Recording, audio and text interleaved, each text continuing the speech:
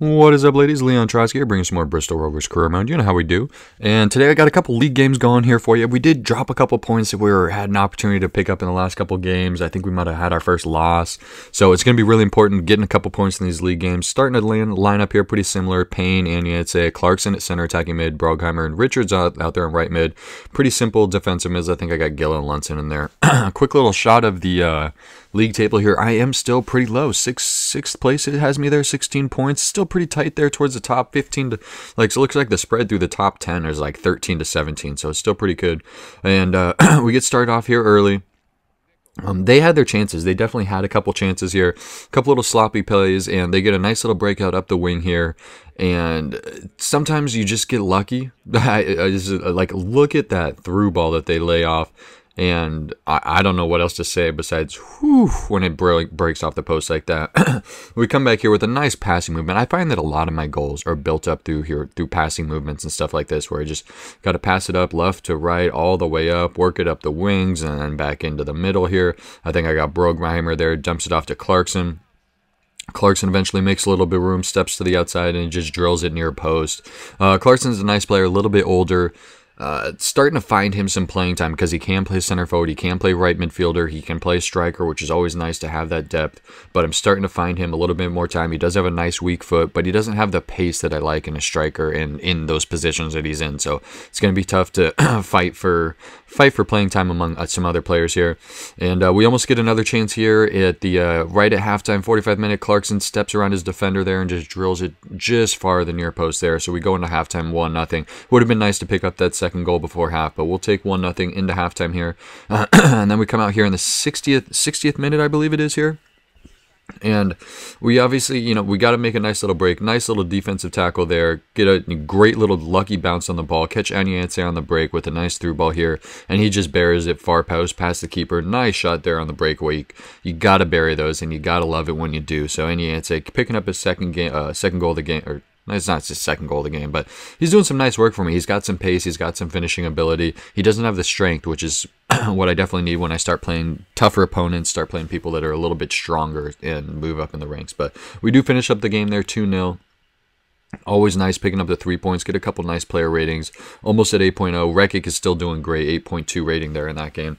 And it's a couple little scores around the sides there. It's not super important at this time, but I'm gonna need to keep an eye on some of those places that are close to me in the league table. I think who is it, Chesterfield and somebody else are up close towards the league table. And this is an important note. I'm looking at the calendar here, and it looks like I do have another league game, but after this league game I do have a cup game. Now I know I said cup games weren't going to be super important. I was going to be focusing on mostly winning the league and getting a league title so I can get promoted and everything, but when you see a cup game coming up on your schedule, it's hard not to maybe play a little bit different lineup so that you can play your strong lineup for the cup game. So I'm playing Clarkson at starting as striker and Harold at striker as well. Brogheimer and Carroll Brogheimer I'm starting at center attacking mid. Carroll and Smith I'm playing on the wings. Gill and Klukas at center defensive mid. Parkus, Rekic, and Kenneth at my center backs. Basically, I'm sitting a couple of my better center backs, a couple of my better wings, and my Stozier, my better center attacking mid to play them in the cup game, because cup games, I said, they're not going to be super important, but I want to pick up some points. Moved up to 5th place there. Obviously, it was nice picking up the win in the last league game here, and I want those 3 points. And the goalie there, man, off the start there, making me nervous when you give up a ball like that, just punching it right over the net. I've seen own goals and stuff like that. I scored a goal recently where the goalie punches it up and it bounces over the goalie and just jumps in. But we get a nice break here off the corner. Just once again, nice passing movement. Just get it up the side. I think that's Carroll out there working on the wings, and Clarkson dumps it off here into Harold eventually. Harold finds a little bit of space for Smith, who's actually a right back, and he drills it near post. This guy is one of those guys that's surprising. You get him time, you get him playing time, you get him in the right positions, and sometimes he can come up with goals like that. He's a right back, can play right mid, can play center back sometimes if I need it to, and play right defensive mid if I need him to. He does seem to do a great job in the positions that I put him in. And just, one of those things when you're looking at your team in the beginning of the game and you're like, oh man, this guy, he doesn't look like he's going to be very good, and then you start playing him a little bit more and he gets a little bit better, and then he starts, coming into his own type of thing. situation with that there. Moving on here in the 23rd minute, get a nice little turnover off a couple bad passes, goes right to Harold, eventually picks the ball off the defender, catches a little bit of boost and just buries it far post again. Sometimes you get that little turbo boost in just the right spot and it can be deadly. So we go up 2-0 before halftime. We walk it into halftime 2-0 up. And nice little lead going into half. It's always comfortable with that 2-0 lead.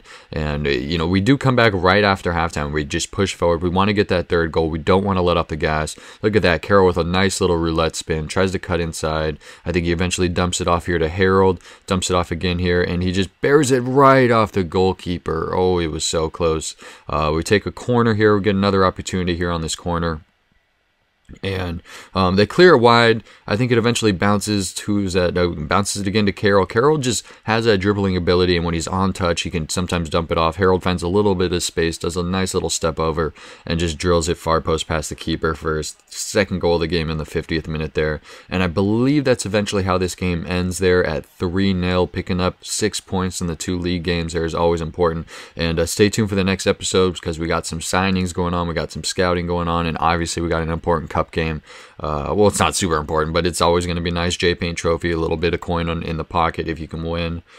Gotta win those cup games. So definitely stay tuned for the next episode, guys. Have any questions, leave them down below, and I will catch you soon with some more FIFA, just checking out some stats and some final scores there. But yeah, till next time, guys. Got some cup games and signing some new scouted players and stuff like that. So I will catch you soon.